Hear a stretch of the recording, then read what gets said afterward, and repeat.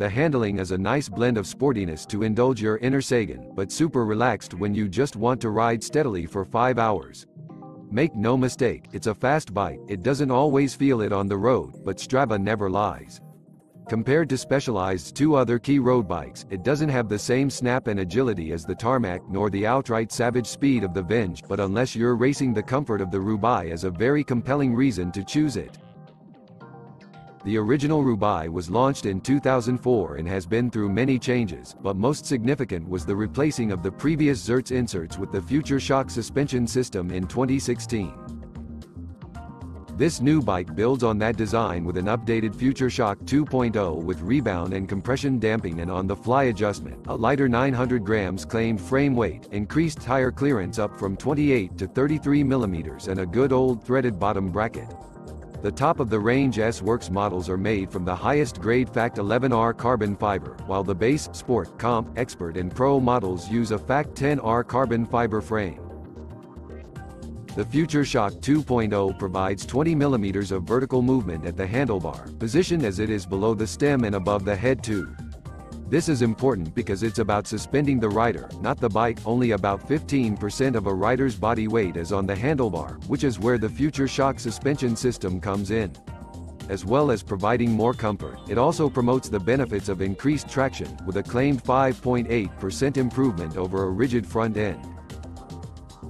Previously, Future Shock could be tuned for different roads and riders by swapping out the springs, but that adjustment has been simplified with a turn dial. Now, you can twist it anti-clockwise to open the shock for taming bumpy roads, clockwise to firm it up. It's not fully locked out in this position, but firm enough that it doesn't move under your body weight when sprinting or climbing out of the saddle. Impacts of sufficient force will still activate it to a small degree. The other key design focus was ensuring a suitable balance from the front to the rear of the bike. The new Roubaix maintains the same 65 mm lower seatpost clamp in relation to the top tube, to allow the seatpost to deflect when the back wheel smashes into a cobble. Specialized has tidied up the design, swapping from a 2-bolt external clamping setup to an internal wedge design. This is aimed at allowing easier adjustment, with the bolt hidden underneath a tight-fitting rubber seal. The rubber is designed to be flexible to allow the post to move back and forth. It's easy enough to adjust saddle height, and once set I experienced no post slippage issues. Then there is the new Pays seat post, which replaces the long-running CGR post. It's a smarter-looking design. There weren't many fans of the CGR post, but it maintains the same level of compliance.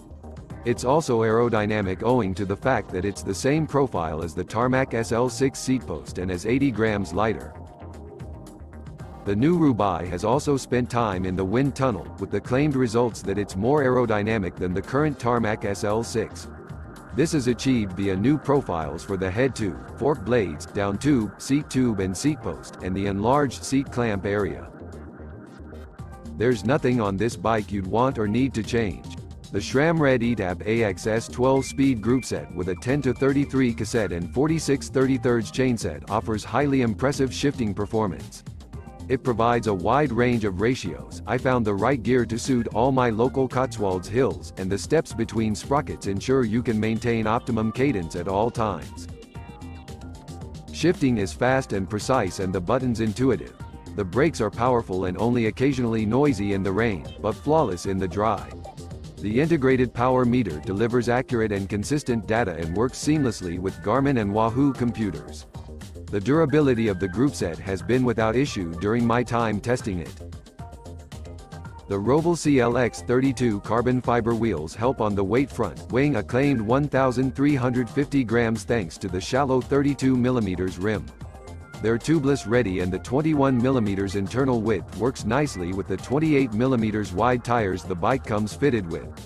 The wheels provide good aerodynamics with no drawback in windy conditions. They feel direct and precise when cornering and sprinting, and the freehub engages with no delay.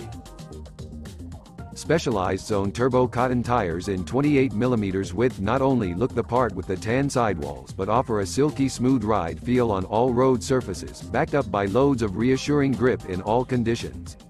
If there's one complaint, it's that they do tend to wear out quite fast and are a little more prone to punctures than some tires. I would go tubeless if I was buying this bike. The contact points have been nailed in typical fashion by Specialized. The S-Works Power Saddle with its stubby shape and carbon rails is fantastically comfortable and has become my fave bike saddle. The S-Works Carbon Hover Handlebar provides a higher position than a conventional flat-topped handlebar, but I did replace it with a regular flat Specialized bar to gain a lower position. I just found it a touch too tall. The future stem looks good, and even the Roubaix S-Wrap bar tape is worth a mention, being cushioning and grippy. Whether you need the future shock is down to whether you want the smoothest bike that will isolate you from lots of jarring impacts. It's a big improvement over the original, being smoother and better controlled, leading to a much nicer ride quality.